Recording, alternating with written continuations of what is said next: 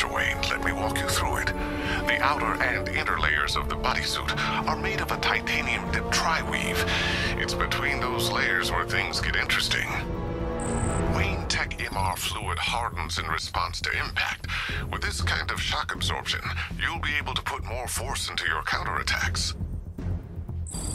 The liquid armor's more flexible than the fibers you're accustomed to as well.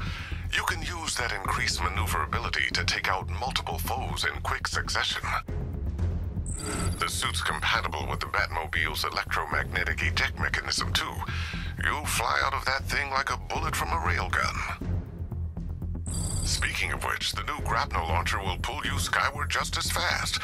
Don't worry, Mr. Wayne. That suit can take the G's.